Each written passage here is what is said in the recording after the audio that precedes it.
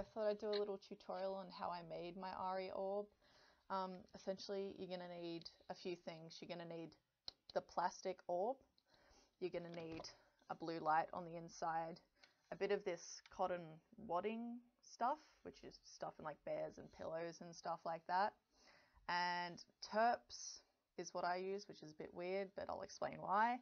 And also just the paint to go on the inside of it, and I'll explain stuff about the paint as well. So essentially you start off by getting the orb, and you want to rub terps all over it. The only reason I actually did this is because my my orb actually had sticky tape on it, and it looked really disgusting with that granular stuff all over it. So I took it off and then realized that it discolored the ball. It like scratches it almost. So, and it actually looks pretty cool. It makes it look clouded and it distorts the light a bit better. So I started off doing that. Once that's dry, you go on step 2, which is actually painting the inside of the orb. So you start off with a light blue and just like going swirling motions, going from the inside out. Leave that to dry on both halves. And then you go in with a darker blue, and starting from the inside, I don't know whether you can quite see it, but you start it from the inside and you just do kind of a swirl outwards and do some dry brushing on it, make it look cool. Make sure that your two halves actually connect though, so you don't have like awkward mismatching spirals, otherwise people are gonna think you're a bit special. And then leave that to dry. Once that's dry, then you go in, put some dobs of glue all over the inside, and in small bits, put this wadding on the inside of it.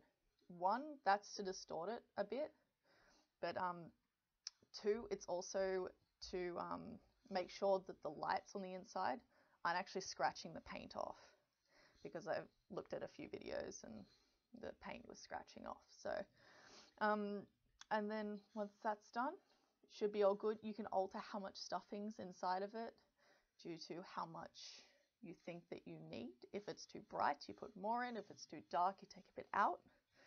Easy stuff.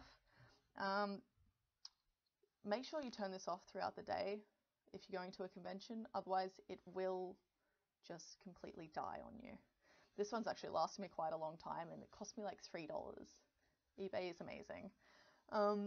But main pressure point that I'd say that I had was 1, the ball is plastic and it can crack.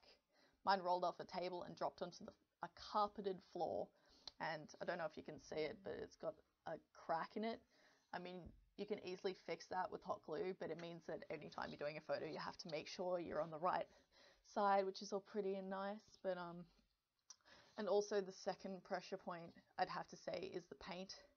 This is plastic, and if you ever did, you know, school art, you'll know that paint doesn't stick to plastic. So even acrylic paint, make sure you test it on a Chinese food container lid first, and that'll tell you whether it's actually going to stick on the orb or whether it's going to look streaky and veiny and stuff like that, like it did for mine, until I found one paint that actually worked. So maybe like when you're in the store buying it, ask if you can test the paint on a piece of plastic.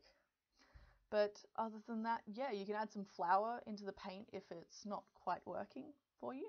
See if that works, but not too much, otherwise it just goes grainy. I got the inspiration from my orb from this girl on YouTube. Please go look at her page. It's awesome. I'll link it in the description for you guys. And I'll also link in there all the stuff that I used for my orb to make your guys' life a bit easier. That's it from me, guys. Thank you so much. Tell me what you think about it. You love it, you hate it, tell me. And I might do a few more if you guys like it that much. Thanks so much, guys.